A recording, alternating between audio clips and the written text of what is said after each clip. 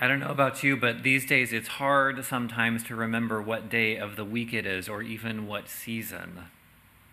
I totally missed Mardi Gras and I guess Ash Wednesday this week.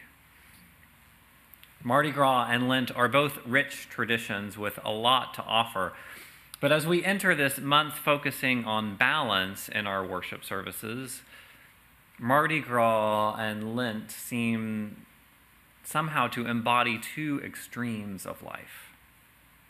Rather than swinging from one to the other, even in a regular rhythm, today I want to talk about finding contentment in a more moderate approach.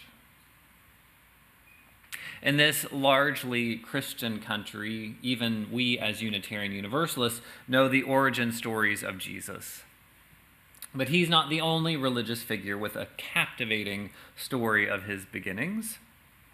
Most religious figures have rich stories about their birth and their early years. The Buddha is no different. Much like the story of Jesus, Buddha's birth was accompanied by a foretelling and dreams and small miracles and the cooperation of majestic animals. In his case, it was elephants that were there to witness. All these stories point to a very special person being born, but the story of the Buddha's journey to enlightenment isn't just about him. The story is a parable, a teaching story about how we're all invited on a journey of the middle path. This is one of the most compelling things about Buddhism to me. The tradition maintains that each and every person has the capacity to reach enlightenment. Siddhartha wasn't the one and only for all time. He was just a person who figured things out and shared what he found with others. In fact, some Buddhist traditions recognize a whole assortment of Buddhas and Bodhisattvas. Prince Siddhartha, whose story we heard, just happens to be the most recent Buddha. Who knows? You could be the next. It's very unlikely, but it's possible. The story of Siddhartha leaving the palace and seeking enlightenment, first with the ascetics, is a great illustration of finding the middle way. Somewhere between the blind indulgence of palace life and the body-crushing asceticism of the monks, there's a middle way. Clinging too tightly to pleasure or suffering gets us stuck in life. Holding on too tightly, even to pleasure, ultimately leads to ignorance and suffering. The path that we're called to is a middle path. Reverend Christopher Bruce likens the middle way to bowling. Obviously, the goal is to get your ball down the middle of the lane. And it's strangely much harder than it looks.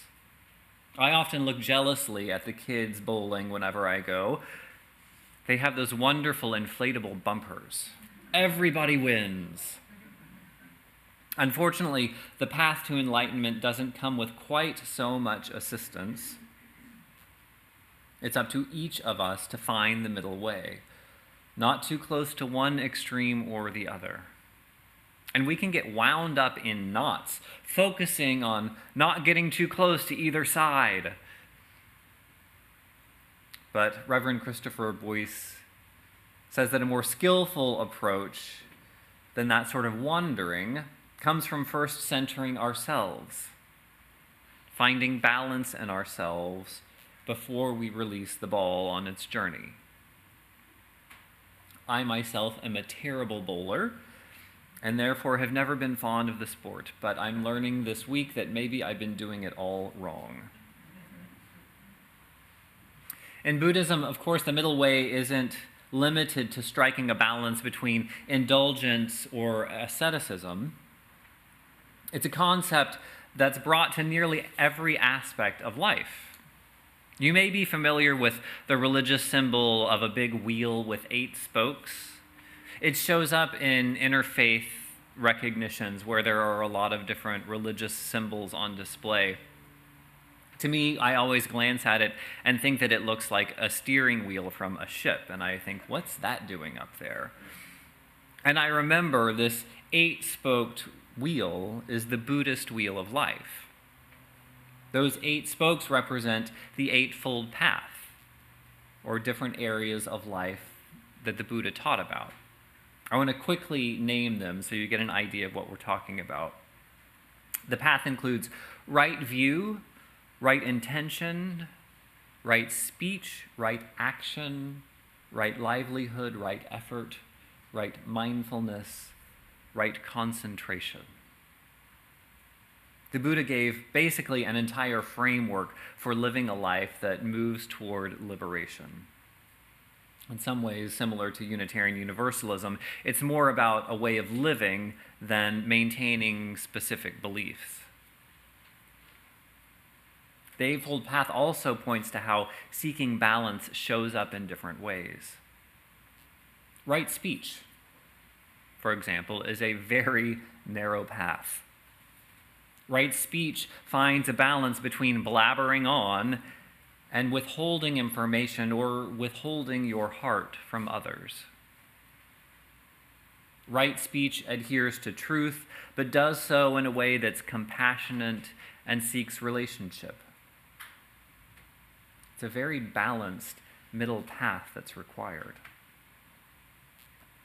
I find right effort is another interesting challenge.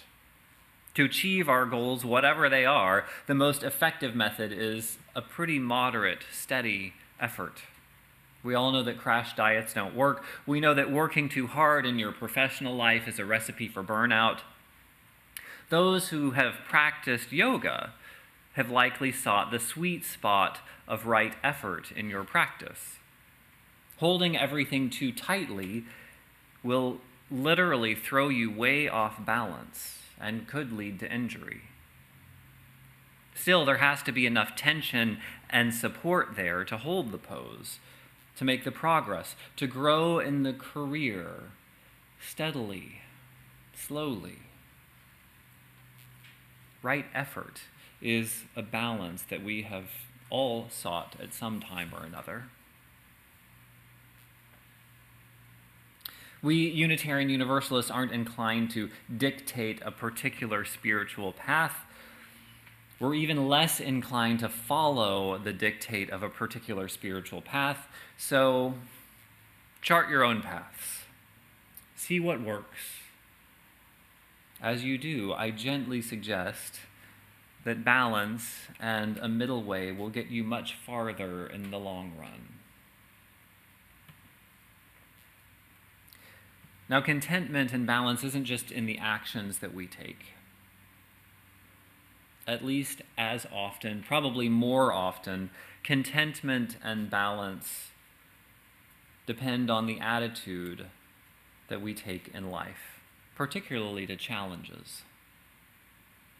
The Reverend Doug Kraft talks about a particular unpleasant experience on a flight to talk about finding contentment in the present moment. After a first flight was delayed, he barely made his connection. He had hoped to grab a bite to eat at the airport, but rushed to catch the second flight. Shortly after the plane pushed back from the jetway came the moment we have all experienced. The captain comes over the intercom. "We want to give you an update on our progress." Everyone knows that's bad news. Like many people, Kraft liked looking out the window to see what was going on the ground around him, but the woman seated there had closed the window so she could watch the movie.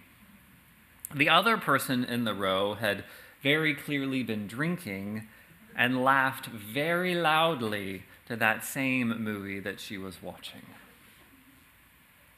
He wasn't into the movie. He tried to read, he tried to sleep, he tried to work on his computer, seeking the sweet sense of distraction that his fellow travelers seemed to be enjoying. Finally, he gave in. He closed his eyes and felt cranky. and relaxed. That's when he realized this crankiness did not consume him.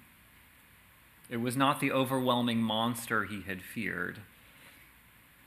It was much more like a cantankerous child complaining that they didn't get the right number of chicken nuggets or have the right colored cup to drink from.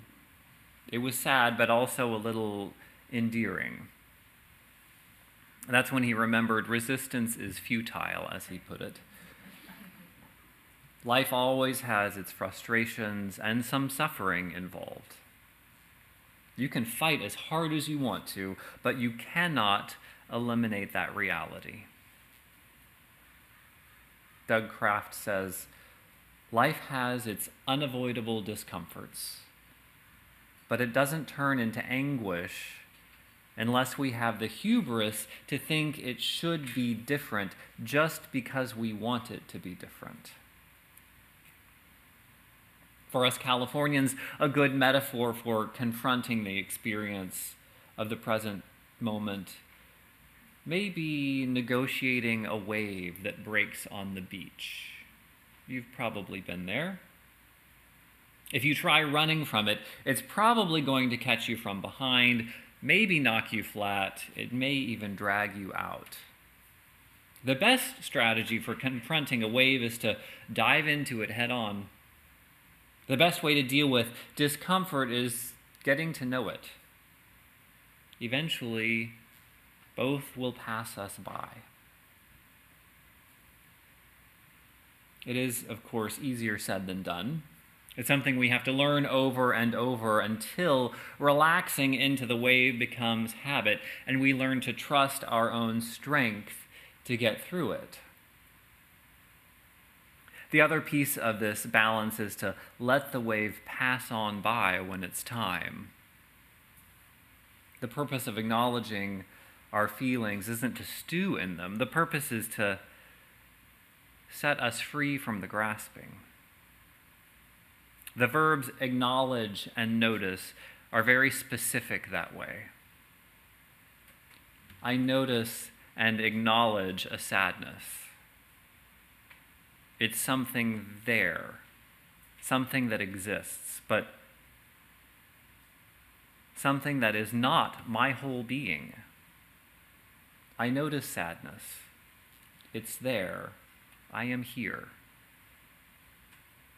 It's there and it will change and it will pass and I will let it.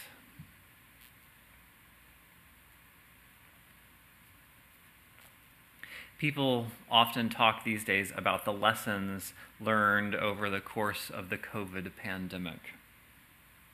For me, one of those lessons came in a very early conversation with a tapestry member.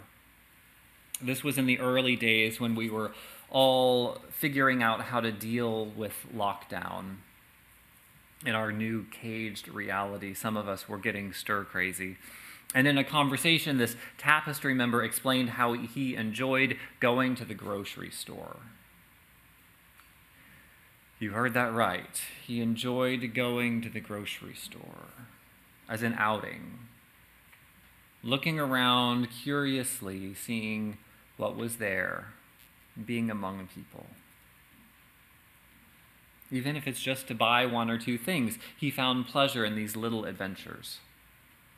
As this conversation continued, or it may even have been a different conversation with the same person, I learned that this person had done something I find incredibly impressive. From some unusual business success, he was able to retire early, and in the midst of retirement, cultivated a sense of contentment. He dismisses the accomplishment as just part of his personality, how he's wired. And that may have something to do with it, but I want to suggest to you that finding contentment is one of the biggest accomplishments we can aim for in life. How often do you hear a young person say, "When I grow up, I want to be content"? Some want to change the world. Some want money, some may want a particular career. The nobler among them may speak of finding love with spouses or children. Rarely, if ever, have I heard, I want to be content. Someone should let them know that the goal is a little bit less concrete.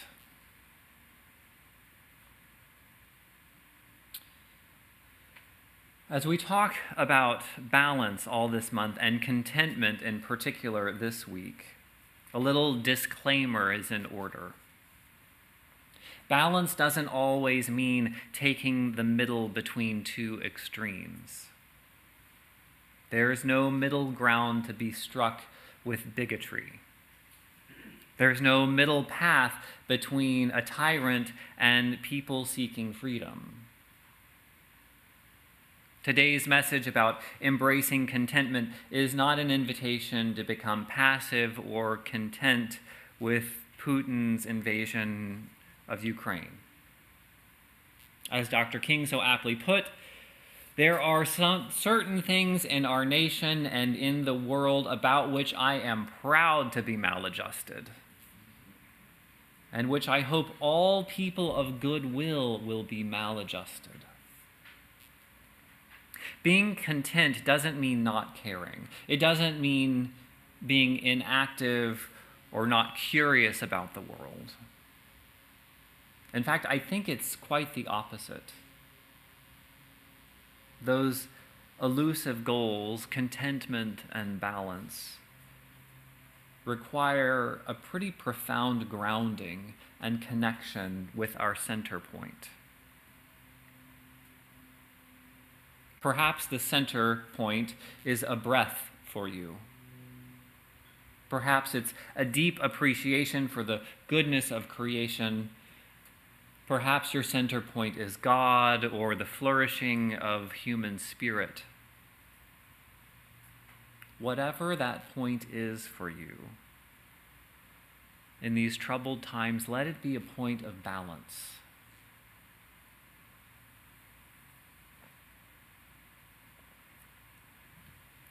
I want to close this invitation to find contentment with a prayer from Reverend Rebecca Parker.